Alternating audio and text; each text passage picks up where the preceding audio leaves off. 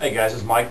I don't know if you recently viewed my video of the old model Graaff that I built, but I've recently updated it, and I came up with a quieter motor and a better bottom roller, which I'll explain later on what I ended up coming up with, and ended up turning out real great.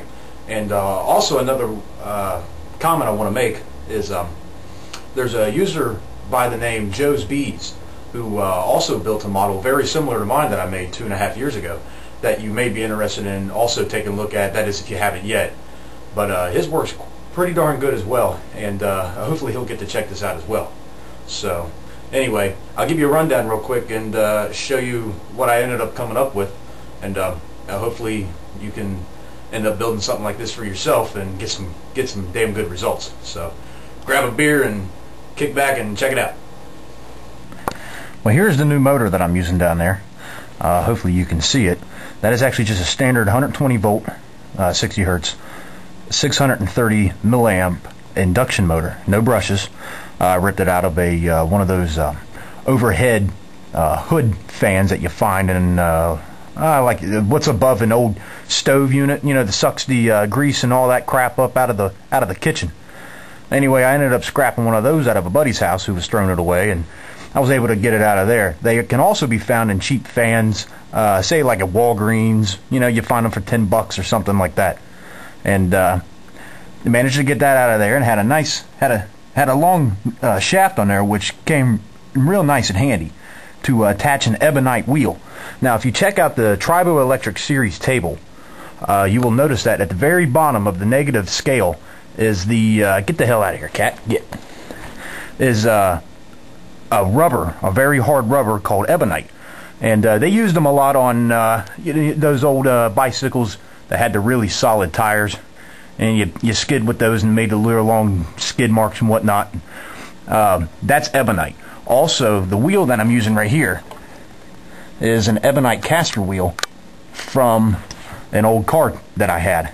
They can also be found on very old office chairs, the really hard rubber wheels. That stuff is generally made of this very hard rubber ebonite.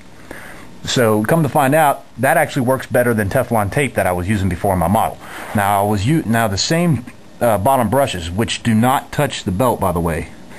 I'm still using those same brushes, and like I said before, the same blue belt that I have right here that I got from an exercising kit from Walmart. And it's the same as the model before. Stretches up the platform up here to the dome. Now, I only have one salad dish, so you get a lot of Corona discharge on the edges, but it still ends up a pretty decent charge up at the top for what it is. Now, the top roller is still the same thing that I used in my model before. It is a nylon bed frame wheel that I got from Home Depot, and it was about $3, and managed to get it in there on a removable pin that you can slide out, and also this removable pickup brush, which again does not touch the belt. You do not want them to touch the belt, and sits right here on top of these 4 platforms, which is the same as before. But just all that, and from the other model, it ended up working out a million times better, and hopefully this will help you out on building a successful model yourself, or even improving the one that you may have. Also, another thing too is the model before that I had, the bottom wheel, like I was trying to say before, the motor that I had before, I was just using the shaft, and it was only about 3/4 diameter compared to the top roller up at the very top of the dome. That nylon wheel, that's about 2 inches in diameter.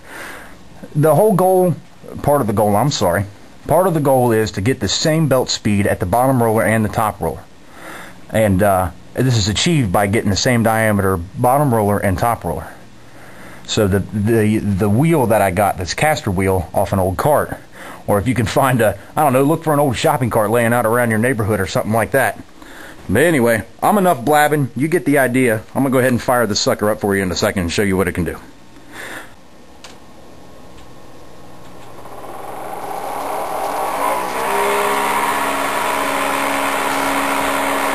Of course, you got to do your hand.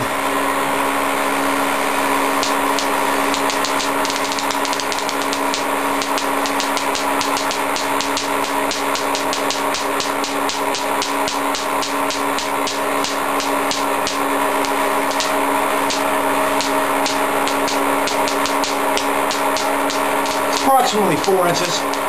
Packs quite a bite. You gotta try the fluorescent light.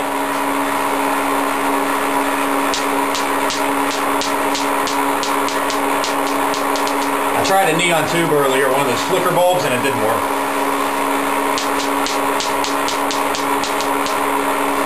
I also built a handmade ground wad in case you don't feel like zapping yourself, but that's fun too. You can use this.